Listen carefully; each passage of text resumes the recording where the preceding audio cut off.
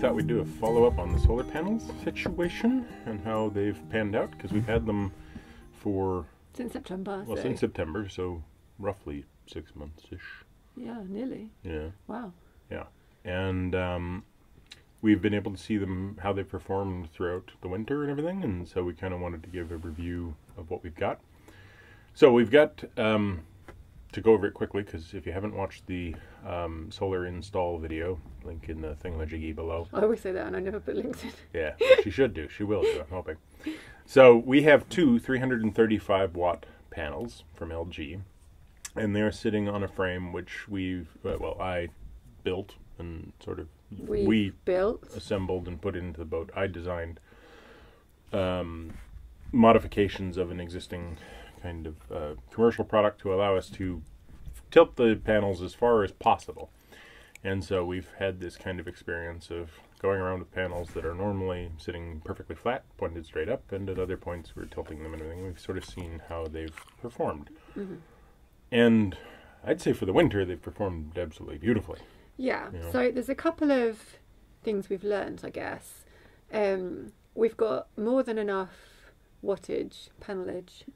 Yeah, to cover our needs, we've got more than enough. But our 335 times 2 wired in series is basically 670 watts of potential power. The reality is that is never what actually gets pumped out.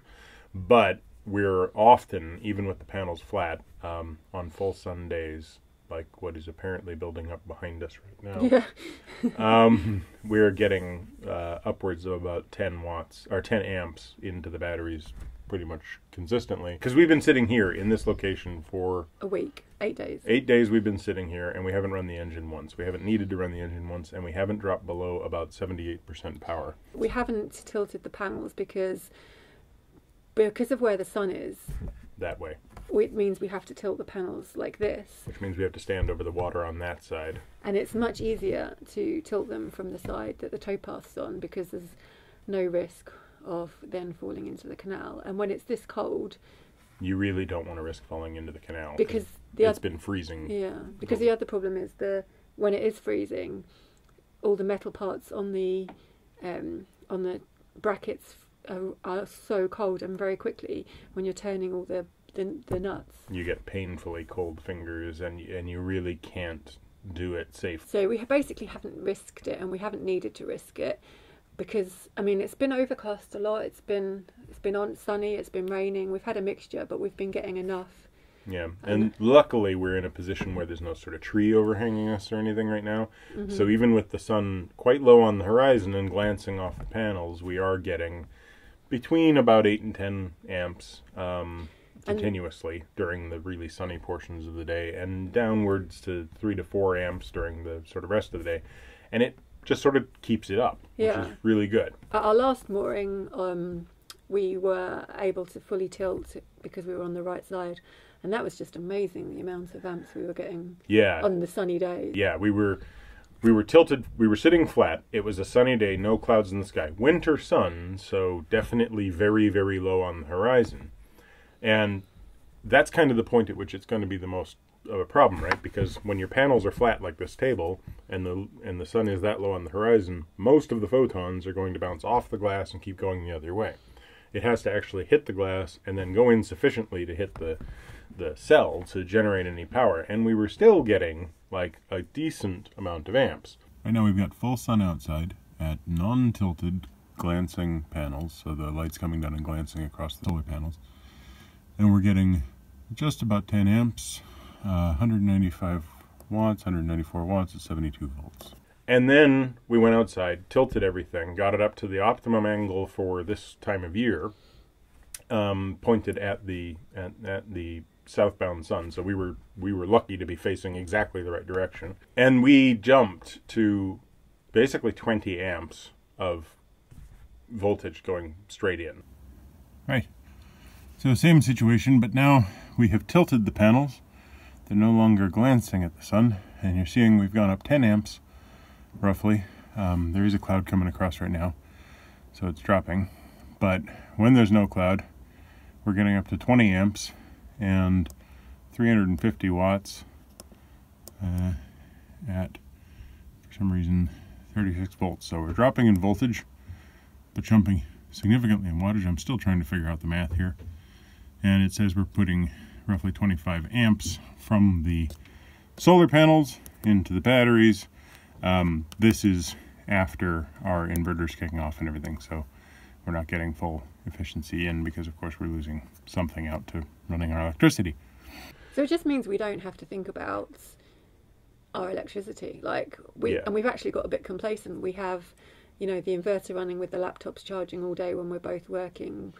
And there was one day when we just got complacent and didn't think about it, and it had been overcast, and I think we'd been there like for 4 days and it was overcast, and then it got to late at night and the batteries had gone sufficiently low that it got angry at us. Yeah, the alarm started going off. Yeah, because we had taken it for granted. But that was a one-off, wasn't it? I think it was 4 days in a row of heavy overcast and rain. Yeah. And so nothing coming in, and I was still working, so we were using the inverter quite a bit. We'd gone 4 full days of very, very dark, and this is the combination of our lithiums, you know, doing their job, but also the solar panels were actually offsetting, even in that full cloud, pointed at the sun that was behind those clouds.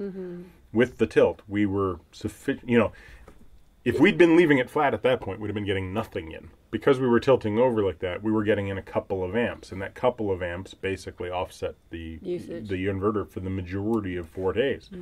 So by having them tilted, even in heavy cloud, we were still offsetting most of our power usage. And if we'd been a little less complacent about, you know, sort of turning the inverter off more often, then basically solar is an amazingly worthwhile investment. It's more or less free power. It's just a really nice feeling to know that we're not running the engine and the sun is just providing everything we need. Yeah. Like it feels really... It's like being a plant. It would be nice to be able to be in the position where we could tilt towards the sun more often. What we really need is a hydraulic system. So we're sitting inside the boat. Just push a button. Well, actually, we don't even push a button. There's like a sensor. Oh, yeah. Like an automatic sun sensor. On the panels, and it tilts up and down and round and just follows the sun. Yeah. So if you could just work that out. Yeah, like some sort of sun tracking gimbal mount. I'm glad we put the energy and effort into getting to tilt and getting to tilt as far as we have. Because for this winter, for living on board 24 hours a day, 7 days a week, in deepest winter in middle England on a canal, like, you really need to be able to tilt. If we weren't tilting, we'd be still running the diesel every 2 days. Well, just sit still for 2 weeks, yeah. Or even a week. To really sit still and not have to run the diesel. So if you can tilt that far with panels that are decently large, it basically doubles the amount of amperage that you're getting from that glancing winter sun, which is like just an amazing efficiency gain out of just tilting it to a high degree. And so I think it's like we definitely benefited from making the time and sort of engineering investment to get it to tilt. I do wish that we'd maybe sacrificed a little of the wattage, because at the end of the day, once we've got them tilted, we've got more wattage than we need by quite a large amount. That's bringing in more than we can store. Yeah, so our panels are basically the same width as the top of our boat, and to get them to tilt, we had to, because they're so large, we had to figure out a mechanism that allows us to pull the panels to one side and then angle it.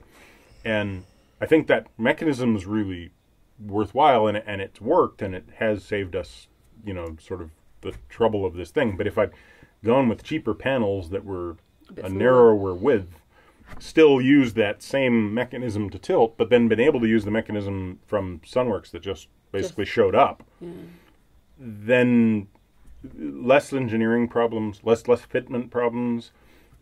You'd still get the benefit of the tilt. So what you're saying, and you'd have a lot more possibility, at least, of being able to actually get up on the roof and do the tilt instead of being hanging off the gunnel. So, you know, getting up on the roof is still somewhat dangerous, but it's a lot less dangerous than just having the tips of your toes on the gunnel and freezing hands. So what you're saying is slightly smaller panels with slightly less wattage would potentially have given us exactly what we needed. Yeah. Well, I think we overdid it. We overcompensated in a sense by getting too much wattage in those 2 panels. But then the other thing is, we have turned our fridge off recently. Yeah, if we were running the fridge full time, the reality is we'd Probably definitely still need the large panels. We have realized that you really don't need to run the fridge at all in winter. Yeah, like it took us a little while to catch on to the fact that we didn't need it, and now we should have a box. We've just got a bag on the front of the bow. Now, we had overspec'd based on the idea that we'd be running the fridge all the time.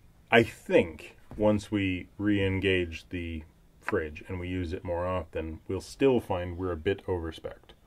So what do you think the ideal setup would be for solar? Well, I think... For our use, which is 2 laptops charging, working most days. And a smallish inverter. We're not running a big 3 kilowatt inverter or anything. No, charging phones and cameras. Yeah, and with everything... in the summer. What else do we have? Just the LED lights. LED lights. And the and then... incidental things like the alarms and stuff that run off of it. And the little fan that runs on the toilet continuously. Overall, I think that if we had gone with, say, 250 watt panels... Two 250. Two 250 watt panels would have given us a much smaller width. It would have been a standard size panel width. Would have been an easier installation. Much easier installation. Still be able to do the full tilt. Again, depending on usage. If you use more, you'd need more. Because that's the thing. Some people have TVs and other kitchen gadgets and washing machines, and we just don't have any of that. Yeah, and I mean, we are going to add a washing machine at some point, we think. But when we do that, we'll be doing it off the 3 kilowatt while moving. We haven't got, electric kettles or toasters, hair dryers, any of that to worry about. So we're fairly low usage already. Calculations are going to be individual, but I think for us, yeah, probably 230 to 250 watt panels of a narrower size so that we'd be more inclined to be able to tilt more often. It'd be lovely to be able to get, some sort of Lazy Susan type thing up there so they could also rotate and everything. But at the end of the day, the only ones of those that I've seen that sort of allow rotation are more likely to sort of pinch and chop cables. Yeah. And the more moving parts, the more things can go wrong. But overall, in conclusion, we are more than happy with the setup we've got. It's working really, really well. Yeah, totally recommend solar. Totally, completely think it is absolutely the way to go. It is worth investing in better batteries, that can take that capacity, whether it's like us with the lithiums, which can just take the charge really well, or more lead acids so that you're basically just trickle charging more often and everything. I'd think it's even worthwhile for people that are sitting still in marinas and everything. Like, it just cuts down your overall costs because you're not paying for the power that's coming in through a meter. Environmentally. Way more environmentally friendly. Yeah. I think basically we didn't want to come up short, so we overspec'd. We overestimated because we thought we better to have. And I mean, I knew that at the time because Bimble Solar has this calculator that allows you to do it, and it's like, you should overspec by 20 to something percent. I think I did 80. I was like, I really want to overspec because I want to make sure we're good to go. It gives us the scope to add things in the future, if you want to get some monitors or we want to add anything in. Well, and that's the nice thing also is that we will add some more power things. But when we did the installation, I had this idea in mind of at least leaving myself room to add extra panels. Yeah. And now I'm like, we're not going to have to do that. Mind you, I had an image of the English winter that wasn't sunny like this. Yeah, I mean, I thought it would be absolutely miserable 24/7 for the majority of the time from October through, June. But it turns out it's actually not bad. Hope that was useful. Hope that George, you didn't snore too much. People like the snoring. Probably wasn't enough. Yeah, there wasn't enough snoring, but he's still engaged a little bit. So I hope that was useful. And if you've got any questions about our setup, just let us know.